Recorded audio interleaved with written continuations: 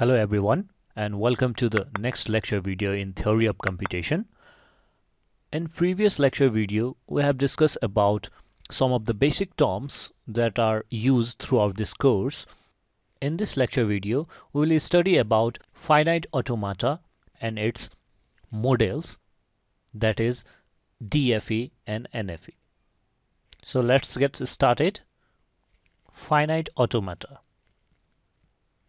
A finite automata is a mathematical, that is model abstract machine that consists of set of states and its control that moves from one state to another state in response to some inputs. That is, this automata is nothing, it is just a model of automatic machines, and it consists of set of states and control, and this control moves from one state to another on the basis of inputs. The control of finite automata are of two types. One is deterministic and other is non-deterministic. If the control is deterministic, then the movement is fixed.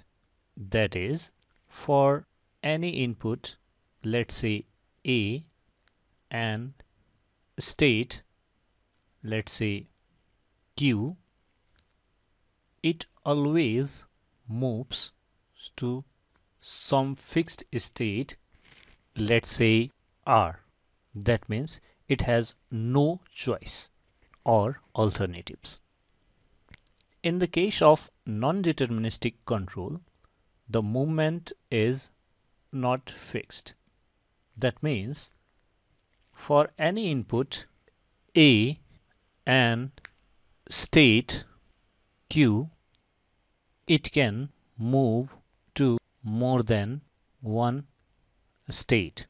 Let's say R, maybe S, maybe T, and so on. That is, it have alternatives or choices. Now, if the finite automata have deterministic control, then this type of finite automata is called deterministic finite automata, in short DFE. Similarly, if the finite automata has non-deterministic control, then this type of finite automata is called non-deterministic finite automata, in short NFE.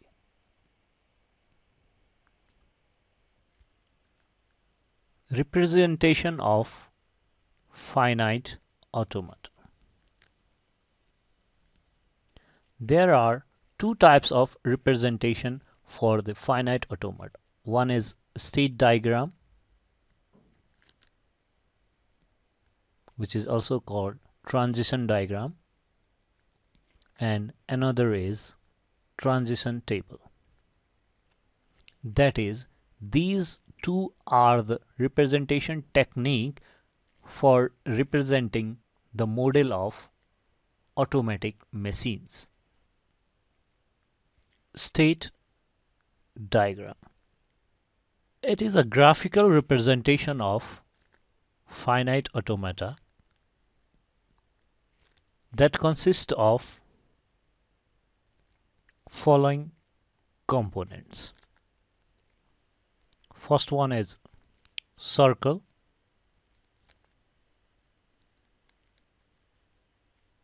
that represents intermediate states.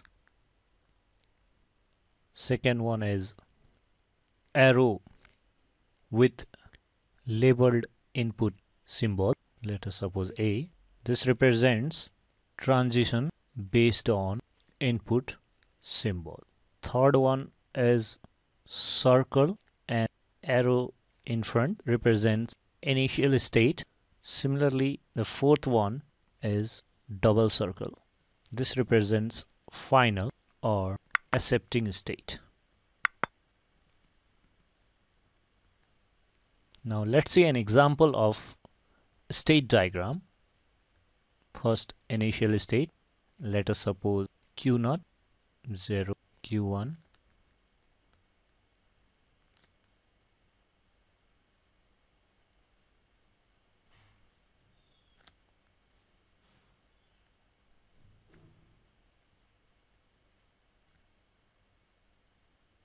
This is one of the example of representing the finite automata using state diagram.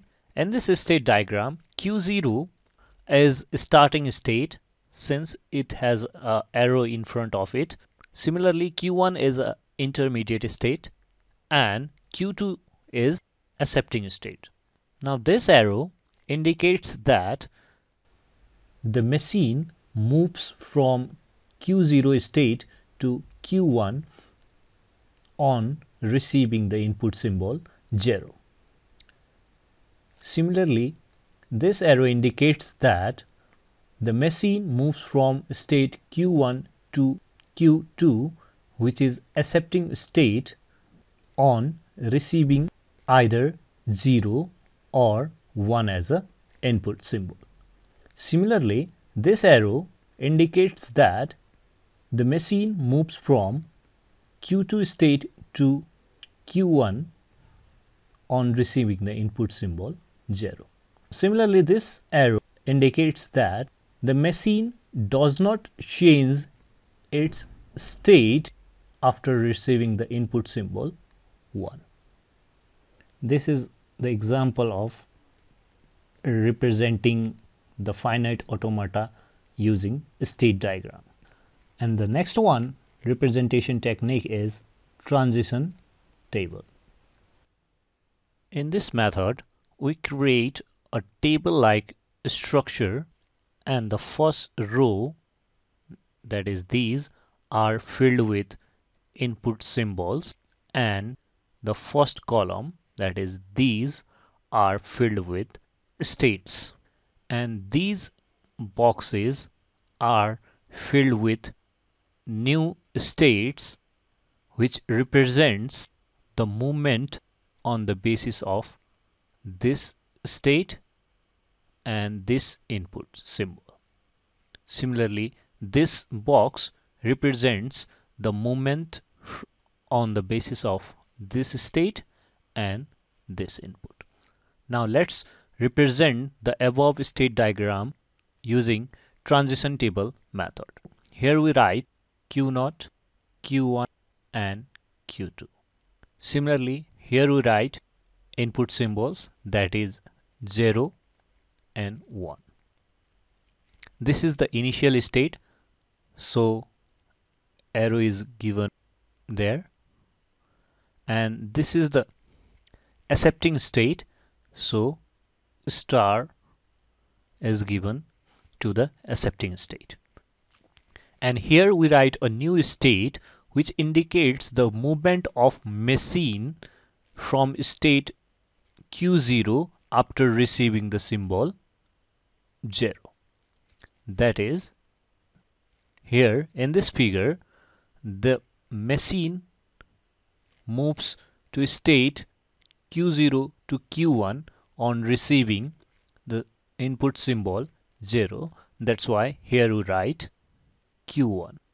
Similarly, the machine does not change its state on receiving the input symbol 1 from Q0, so we write Q0 here. So similarly, the machine moves to the state Q2 after receiving the symbol 0 from state Q1. That's why here we write Q2. Similarly, in this case, the machine switches to state Q2 on receiving the input symbol 1 from the state Q1. And here we write the state Q1, here we write the state Q0. This is the example of transition table representation of finite automata. That's all in this lecture video. If you have any questions, then leave the comment below, and please like, share and subscribe this channel. Thank you for watching this video.